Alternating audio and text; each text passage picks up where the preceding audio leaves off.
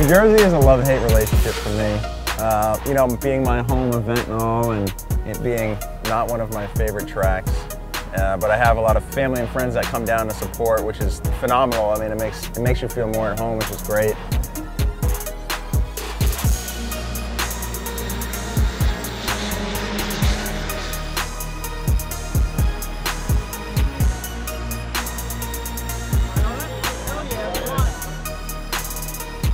The second run being a 50-50 wash, we ended up taking the win based on the first run. We'll take it, we're moving on. Top 8, here we come. Crazy close battle. I ran up against Tuerck yesterday during practice. His straightaway speeds were significantly faster.